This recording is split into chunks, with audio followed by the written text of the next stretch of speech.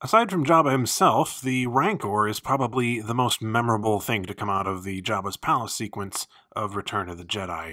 And that's why I've decided to devote most of the month of May to making videos about the Rancor and Rancor-related products, toys, merchandise, statues, what have you. Everything that I have in my collection I'm going to try and show off during the month of May. In this first video in the series, we're going to be talking about just 3 3/4 inch scale Rancor action figures. There have, of course, been action figures or toys made for the Rancor in other sizes, but we'll cover those later on. So without any further ado, let's travel back in time to 1983 and take a look at the first Rancor toy ever released from Kenner, the Rancor Monster action figure. The Rancor Monster's hungry again. Let's feed him. Don't do it! Luke Skywalker, Gamorrean Guard, new Rancor Monster and Rancor Keeper action figures, each sold separately. You'll regret this. Wait till he gets his claws into a Jedi Knight. Whoa, some jaws. This is my only chance. He's wounded. We better get in there. You'll never get out alive, Gamorrean Guard. New Rancor Monster, action figures, each sold separately, from Kenner's Star Wars Return of the Jedi collection. So here we have the box for the vintage Kenner Rancor Monster figure, and it's a fairly hefty one as these things go. On the front we see this scene of the Rancor battling both the Gamorrean Guard and Luke Skywalker. And if we turn it around, we can see the main features of the toy on the side here. It says, "Open Rancor Monster jaw by pushing the lever on his back," and Rancor Monster has movable legs. Wow. Spread spring-loaded arms and watch them snap back into position. We'll test that one later. And Rancor Monster even has movable wrists. On the back, there's just the same scene as on the front. And on the top, we have a little bit of a different take on that scene as well, which is kind of cool. And basically the same thing on the bottom. So let's go ahead and take a look at the toy itself. One interesting thing about the toy is that it has essentially no paint on it at all, except for his teeth and a little bit on his eyes. It's all just molded brown plastic. But I actually think that works really well. There's a lot of detail on the body here that's been sculpted in, like the wrinkles and whatnot. And I don't really think you could improve it much using paint. In fact, it might actually end up looking worse, especially given the technology that was available to them at the time. I do think the face is a little bit off looking compared to the actual Rancor, maybe just because of the number of teeth that they've given him, but also the face in general seems maybe a little small somehow. Other than that, though, it's a really cool looking figure. And they also managed to include a pretty cool action feature, as you saw on the back of the box. This lever here causes his jaw to open and close, which is perfect if you want to recreate some of the main scenes from the movie, such as him chowing down on a Gamorrean Guard. Now, the mouth doesn't open quite big enough for him to actually fit it in his mouth, but you can at least get the head in, which is good enough, I guess. The arms move up and down, and they're connected in between them with an elastic band that makes them spring back if you open them wide like that, as they mentioned on the back of the box. And yes, his wrists do move 360 degrees there, which is actually kind of a handy feature because it allows you to easily put action figures in his hands. You can fit one in each hand, actually. In Europe, the toy was released by Palitoy, and they used a longer and thinner box like the one you see here, although the toy itself was the same as far as I know. I don't have one of these in my collection yet. I've been on the lookout for one for a while, though. A lot of people, myself included, have some pretty fond memories of this figure, and it's a good thing it turned out so well because we'd have to wait another 15 years for another Rancor figure to be released. In 1998, Kenner released the Rancor and Luke Skywalker set in their Power of the Force line. This featured an all-new sculpt and real feel skin, which Kenner was strangely proud of on many of its toys. Honestly, it just sort of feels like rubber, which isn't surprising because that's exactly what it is. Well, vinyl, anyway. If we turn the package around, we can see on the side they have Luke being held by the Rancor, and the back is kind of busy in the way that a lot of the Power of the Force 2 toys were at the time. They have a little card you can cut out with some vital statistics about the Rancor, as well as some other figures and toys in the line. So let's go ahead and look at the actual toy itself.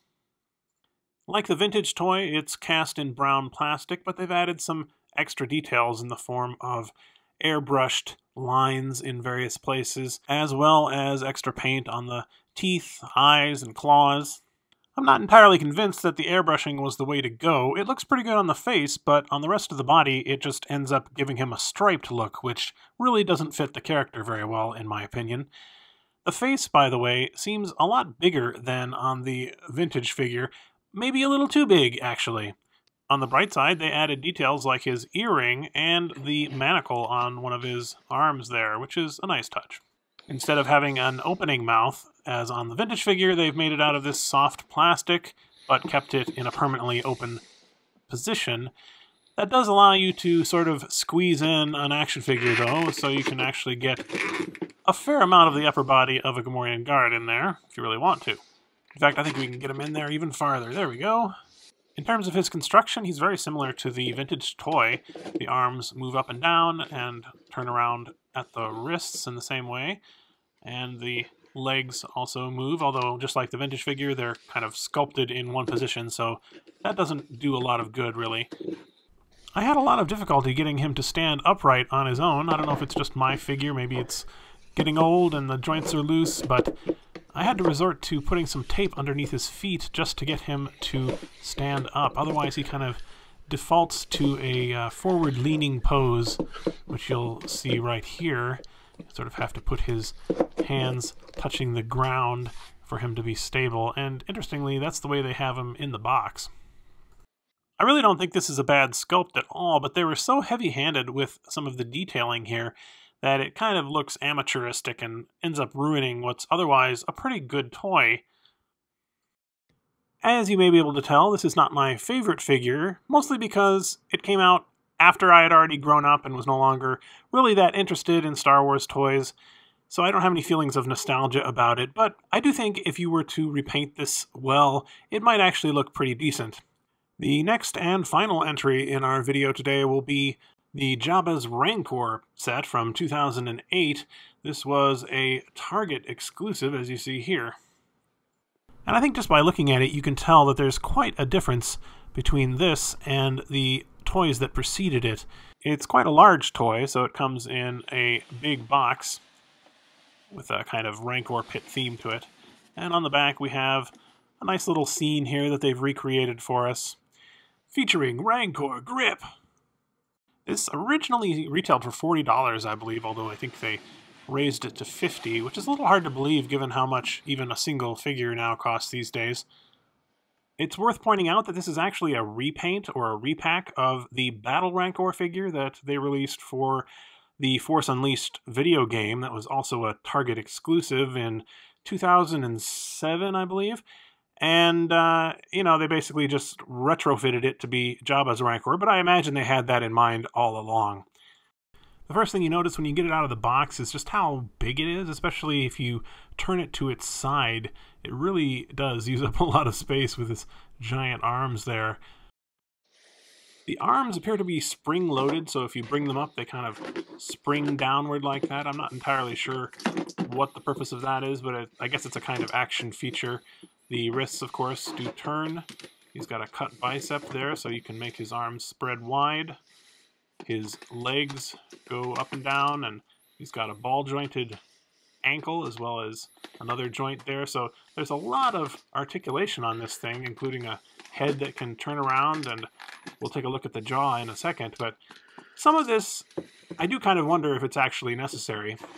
Still, he does have some cool features like this real metal earring here, and he's got a real manacle that goes around his wrist as a separate piece, and then some metal chain there. So there's a lot of attention to detail here, I think. The paint is on the sloppy side, and it's also quite a bit too dark, in my opinion. It should be more of a reddish-brown color, but the sculpt is really nice.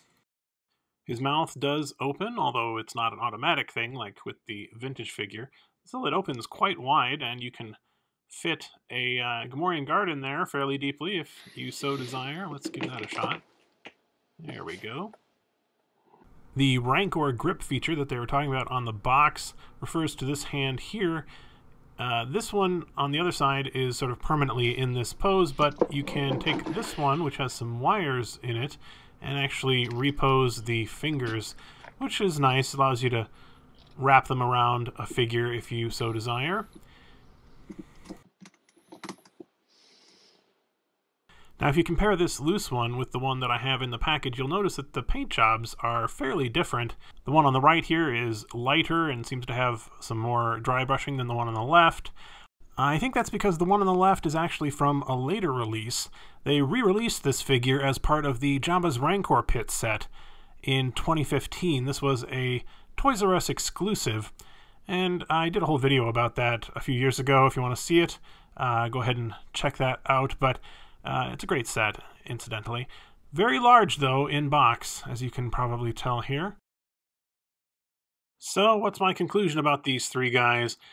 My personal favorite is going to be the Kenner vintage version here, of course. I just have a lot of affection for the vintage line. And for my more modern figures, I would choose the one on the right, and that kind of leaves the Power of the Force version there on the left as the odd man out. What are your thoughts? Which of these is your favorite? Anyway, I hope you will stick around for the rest of this month's videos about the Rancor, and I'll see you again very soon. This video was brought to you with the help of my patrons on Patreon, including these Palace VIPs and Angelica Brady. You can support me for as little as $1 a month, and in return you get some cool perks like early videos, behind-the-scenes posts, and more. See the link in the video description for more information. Thanks for watching.